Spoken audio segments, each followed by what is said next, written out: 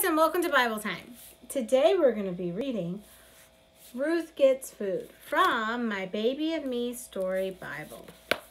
Ruth is very poor. She doesn't have any food. She will go to the field to pick up leftover food called grain.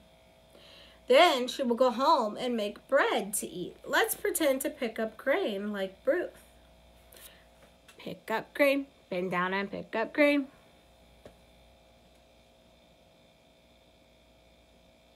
The man watching Ruth is Boaz. The food belongs to him. He is happy to share it with Ruth.